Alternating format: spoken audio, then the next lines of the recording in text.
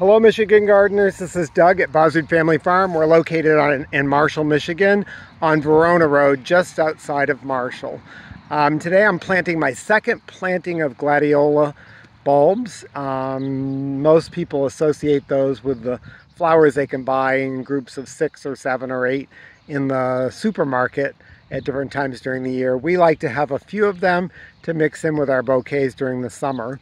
The bulbs, a lot like the dahlias that I talked about in the last video, the bulbs get stored. You have to dig them up in the fall and you store them in a cool, dry place. So these are my bulbs. I bought some new ones this year, but this is my second box. I'm going to do 3 plantings. Another planting in 2 weeks. I did one 2 weeks ago and I'll take you over and show you that in a second. But these are the gladiola bulbs from last year. And in comparison, here's what a nice new bulb looks like from a company. And they're not that expensive.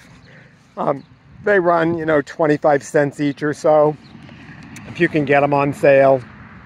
And then what we do is in the black plastic, you can see I go 4 wide and I punch holes, and then I just take glads.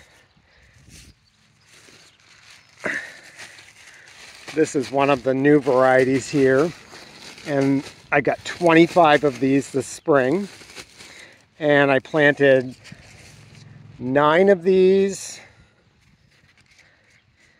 in 2 weeks ago, near toward the end of May.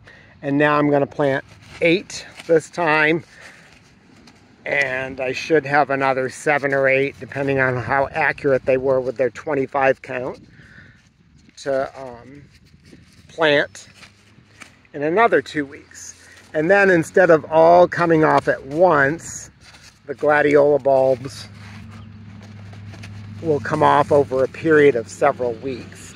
And I just fill in the bulb down in there into the hole that I punched.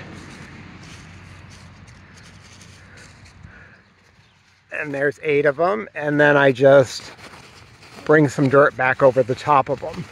I don't stake or tie these. It would definitely be better if they were staked. I do have some that fall over as a result. And then you don't get a good flower stem. So sometimes you're sacrificing that. But it's just something that I don't bother to do. Maybe another year I'll do that. But again, here's my bulb planting tool. And again, I just punch a hole in the black plastic, 2 on each side of the drip tape. And then just put the gladiola bulbs in.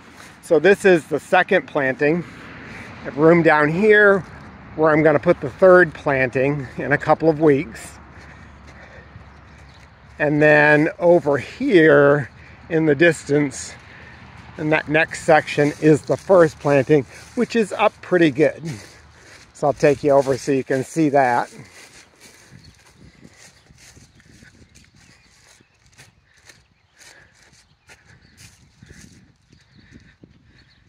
And so all of these bulbs have started putting up some of the leaves.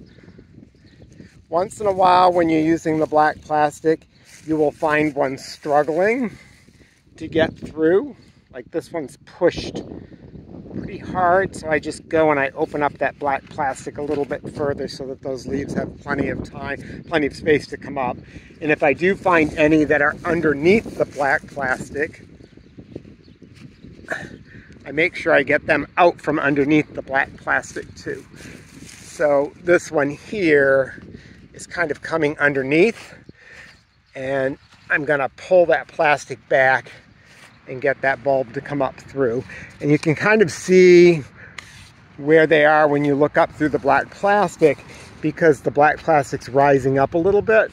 So right here, there's a rise in the black plastic, and right there is another set of leaves trying to get through.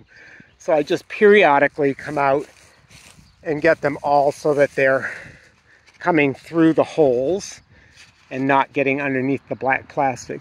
But we really do like the black plastic for helping us to keep the weeding down.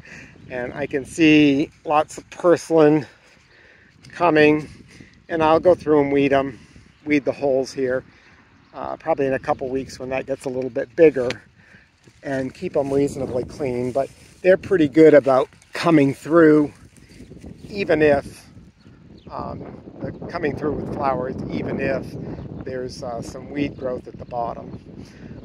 So that's how we plant gladiolus here. And the next section over, we've got some cukes and zucchini growing over there. And then this is my dahlia row. I know I showed you when I planted the dahlias. Again, we did no irrigation. And you can see most of the dahlias, even like this one here, there's a little dahlia coming right here and here. And again, these holes will all have to be weeded. But most of the dahlias are through. Here's one here, just starting to come right there. So, but most of the dahlias are through now. They get a little bit bigger, we'll probably turn on the irrigation to give them some water.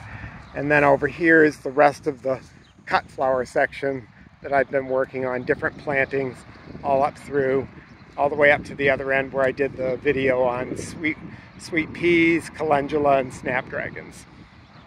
So that's what I'm doing today on June 11th. It's a Saturday. Hope you're having a good one, and I'll see you the next time.